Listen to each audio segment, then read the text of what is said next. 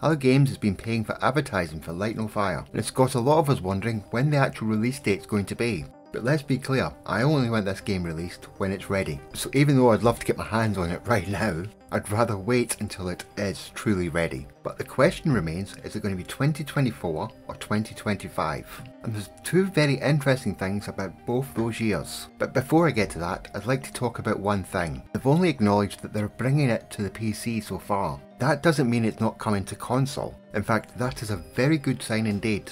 Because to bring a game to PC, you have to have it ready for all the variables, all the different types of PCs. And that requires a hell of a lot of work. A perfect example of that is the new GTA 6 game that will not be coming to PC for about a year after the initial release. Due to the size of that game, it takes a lot of time to get everything to work correctly. While in PlayStation and Xbox, you only have to get it ready for those consoles. And as the consoles take up quite a big chunk of the market, I can't see them not bringing it to Xbox and PlayStation, current generation. And for a small company like Hello Games, a staggered platform release will add substantial costs to the marketing. And it doesn't matter how great a game is, the excitement over a new title always peters out. So I'm pretty sure we will all get the game at the same time. So, like I said earlier, Hello Games having it ready for PC is a very good sign, because I think they're still working on the PlayStation and the Xbox ports. But another interesting thing about next year, it's very likely that the PlayStation and the Xbox are going to have a mid-gen refresh,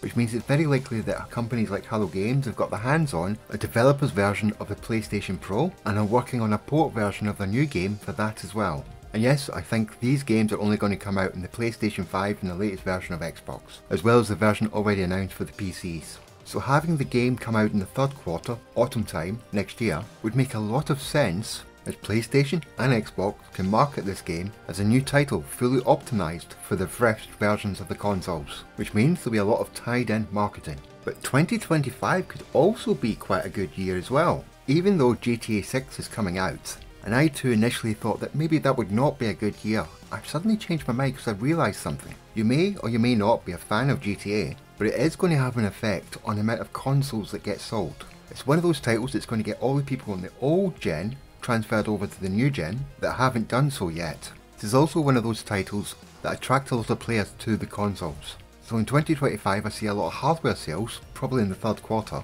going through the roof for Xbox and PlayStation. And as a lot of bigger game companies are going to avoid that period of time to release any new titles because they're going to get swamped out by GTA, Light No Fire isn't exactly the same type of game as GTA, and with all the extra eyes looking at the gaming industry around that time, and all the new console players looking for another game to play in their new consoles, Light No Fire will stand out quite well. And with the possibility of a mid-range delay, 2025 might be the year that everything happens. So it really does take me back to my original question, when do I think it's coming out? There will be a possibility that Hello Games is surprises and have it out early next year. And yes, I truly would love it to be then, but I feel it's truly going to be round about August, autumn of 2024. But even though I rejected the idea of myself for around about summer, autumn 2025, I've prepared myself mentally that it might be a longer wait than I'm expecting. And judging by the response to the game so far, and the success the trailer has had, I will happily wait until this game is truly polished. So if that means a longer wait, so be it. But that little voice at the back of my head still says I want it now. I hope you liked the video, and if you did, hit that like and subscribe button, or on the bell thingy. And of course, thank you for watching. See you all later.